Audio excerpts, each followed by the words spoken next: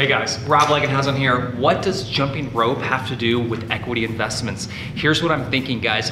You gotta be nimble on your feet.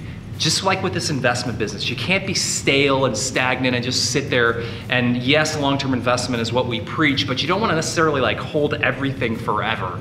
You got to be nimble. So what's going on in the economy? What's going on with regulation? What's going on with interest rates and taxes and everything else going on in this world? You want to be nimble, guys, just like with jumping rope. If anybody wants to talk more about jumping rope with light feet, like I was in college football, I'm slow now, or if you want to talk about equity investments and being nimble and moving with markets, I'm your guy, Rob Legenhausen. Take care, be well, see you soon.